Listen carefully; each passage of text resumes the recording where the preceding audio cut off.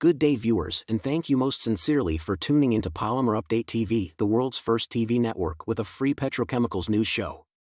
You are watching the petrochemical market synopsis with me, Bradley Thomson. It is Tuesday, October 31st. Let's start with energy and feedstock news.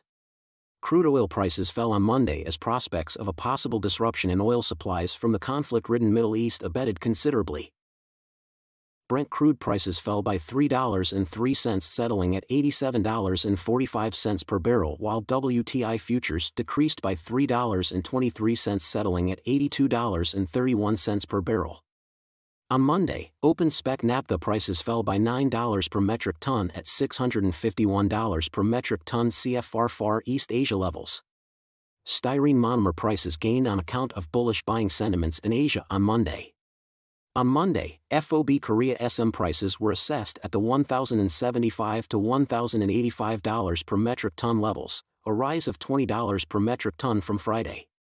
CFR China SM prices on Monday were assessed at the $1,060 to $1,070 per metric ton levels, a gain of $20 per metric ton from Friday's assessed levels.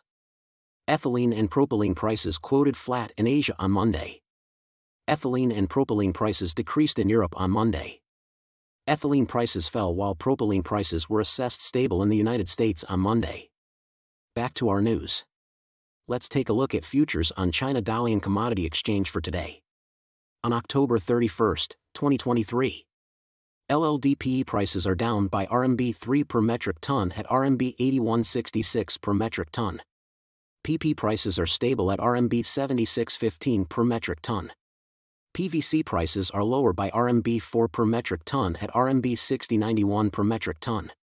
MEG prices are up by RMB 4 per metric ton at RMB 41.58 per metric ton. In plant news, Sinopec Guangzhou Petrochemical has halted operations at its cracker recently for a maintenance turnaround.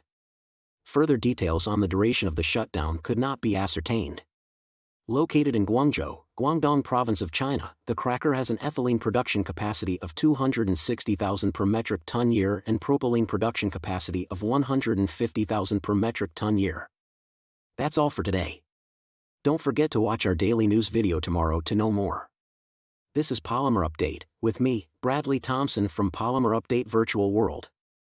Many thanks for watching.